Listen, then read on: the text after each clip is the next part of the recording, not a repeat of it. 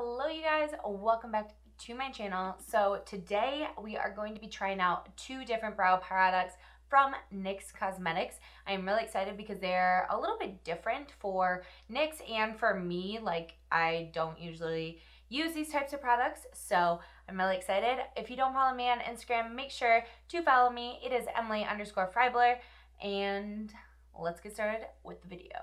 So the first product is the NYX Cosmetics 3-dimensional brow.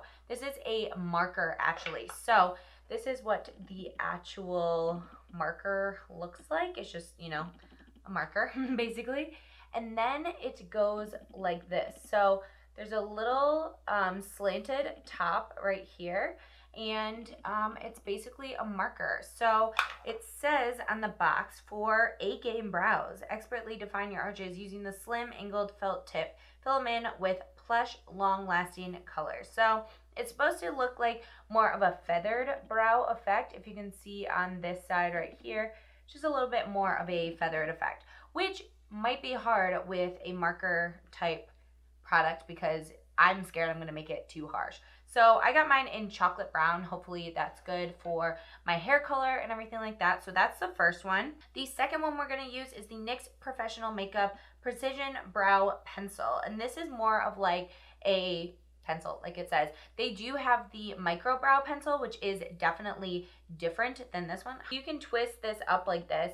So basically it is flat, and then it has a skinny side. It's like fat, almost like a rectangle. So it's like fat here and then like skinny down the middle, if that makes sense, which would work if you're making like brow hair strokes. So I think that might work well. You also get a spoolie on the end as well. And I got mine in the shade espresso, or no, not espresso.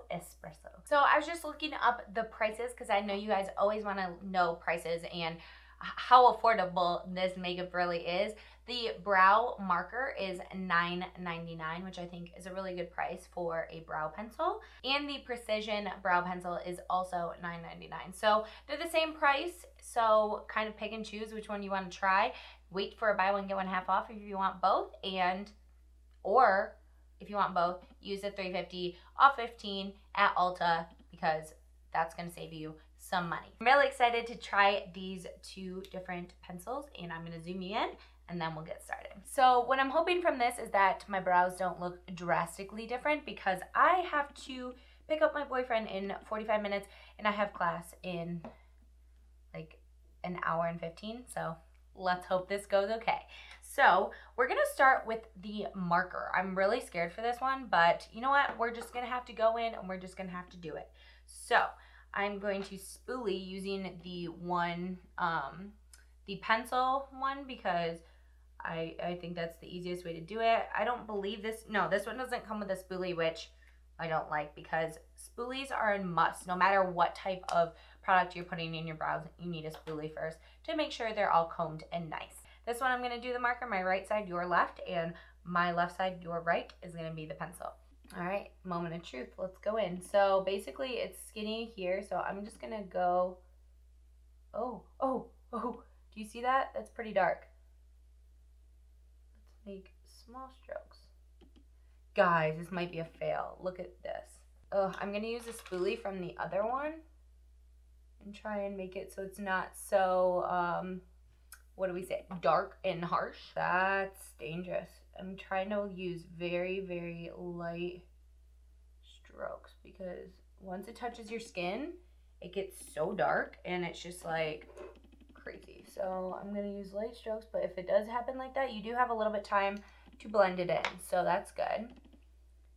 Maybe I need like a lighter color with this because it is so dark and pigmented.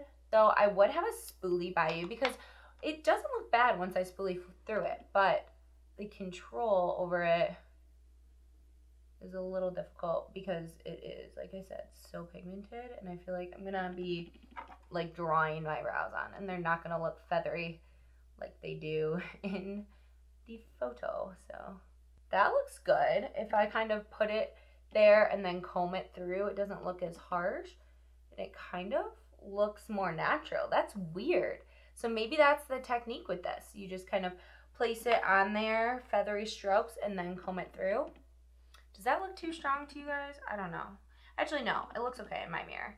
We're gonna move on to the pencil now. So again, I'm just kind of spooling through these. And since this one is angled, we're just going to start doing little strokes. These are kind of shaped the same way, but they're totally different, obviously, consistencies. This one's more liquid and one's more pencil. So I'm just doing little strokes. Do you see how this one's more obviously buildable because it's not like a liquid, it's a pencil. And it's not too creamy where it's like, I don't know, making or it's just going on too easily and too much pigment. It's pretty much the right consistency in my opinion. So far at least. I do think this is making more realistic brow hair strokes though, which is good because obviously more feathery brows are starting to become in right now, and that's what I like personally. Those are the brows. I think they look pretty good. This one does look a little bit more feathery. The color is like slightly different. This one is a little bit warmer than this one. This one's a little bit more ashy, which I kind of like the ashier one versus the warmer one. But I think they look okay. I am going to, you know, kind of clean up underneath my brows real quick, and I will let you guys kind of see the finished result. And I will let you know kind of my final thoughts if I think these are worth it or not. So I'll be right back, which will be like 2 seconds for you guys. Okay, you guys, so these are my final brows. This side, like I said, was the 3-dimensional brow, which is the marker, and this one was the precision brow pencil, I believe is what it was called. Yes. And so I honestly think they look very similar. These shades are a little bit different because one was like chocolate and one was espresso, I think, but very similar. And I think the results are actually very similar as well. I think this one is a little bit more like feathery because I did spoolie through it, but if you don't spoolie through it, you are gonna have a nightmare. I think if you were a beginner, I think you should try this one, which is the pencil, because it's a lot less like fail proof, I guess, or it's a lot more fail proof. Like you could use this, be a beginner, and I think you would do just fine.